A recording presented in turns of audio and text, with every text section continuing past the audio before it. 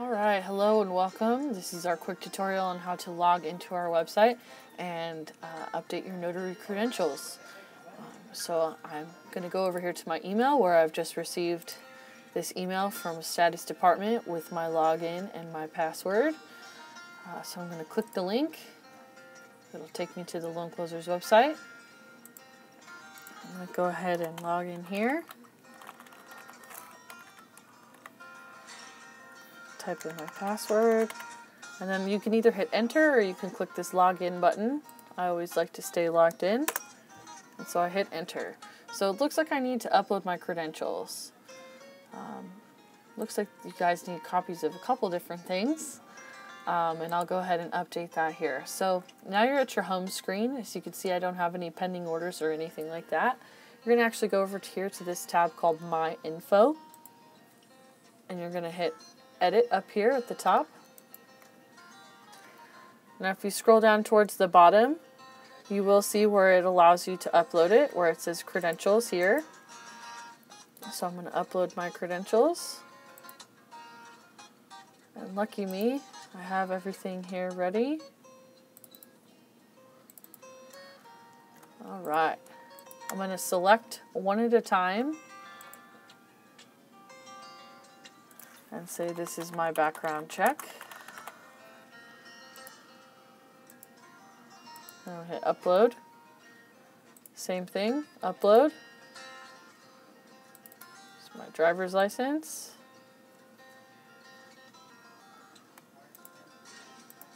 Disregard, I spelled license wrong.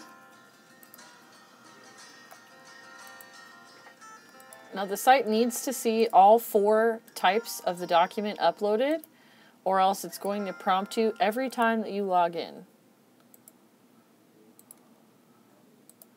My commission. Select the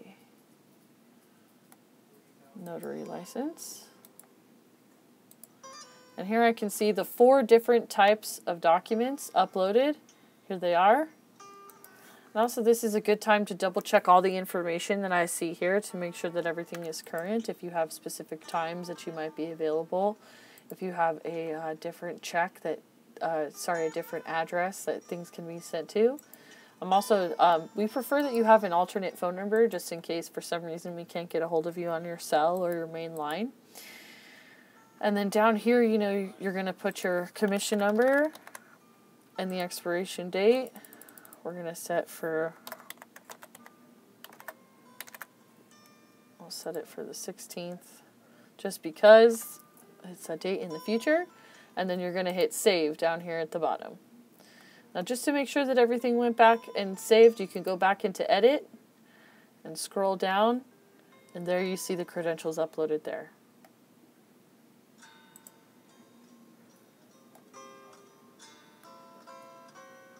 And after it saves, that's it.